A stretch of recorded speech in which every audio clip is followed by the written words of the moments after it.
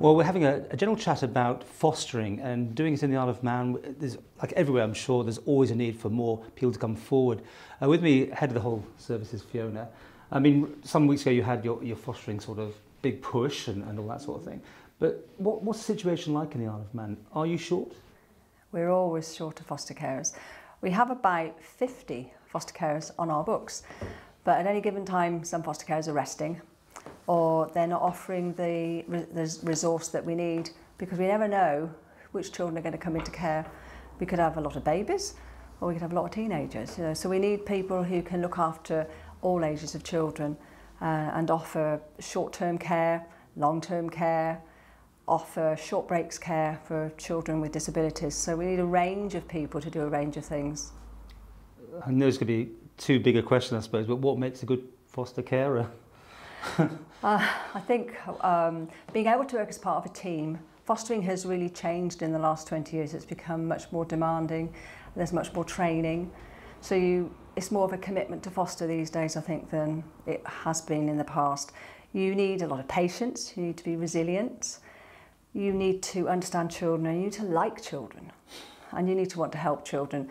You need to be open to learning and developing your own skill base and knowledge.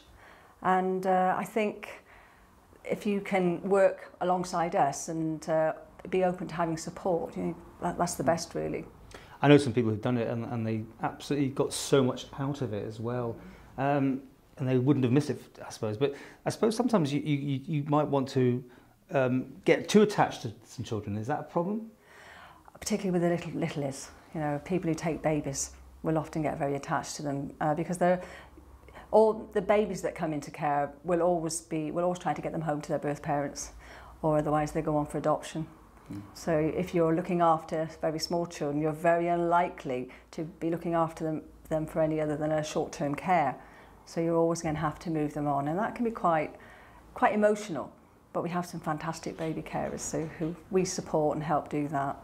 And you do an amazing job if you're looking after babies and moving them on to something better, or allowing them to go back home once the parents have resolved their difficulties.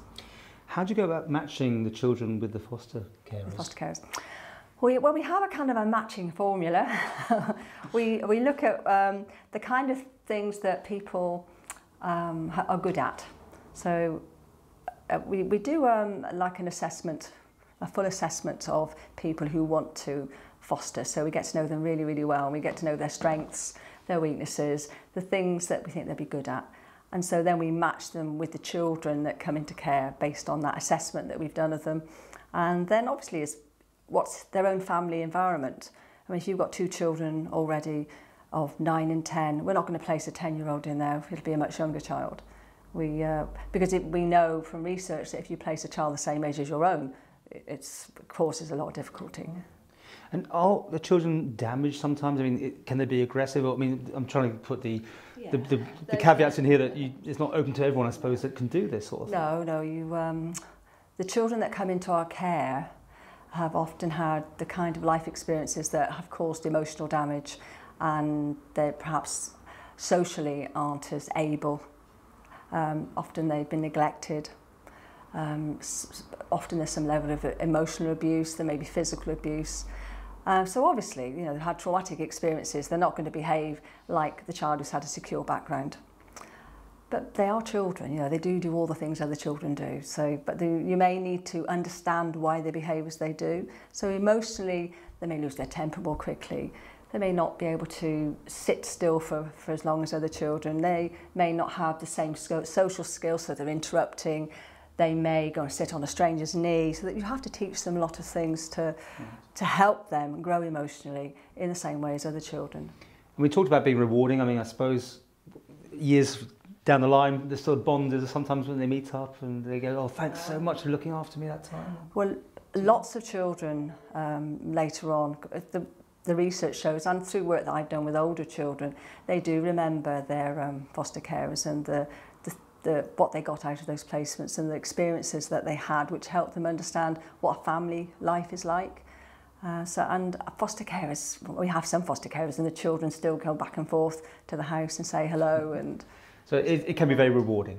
Very. And long-term care, you know, they become part of your family forever.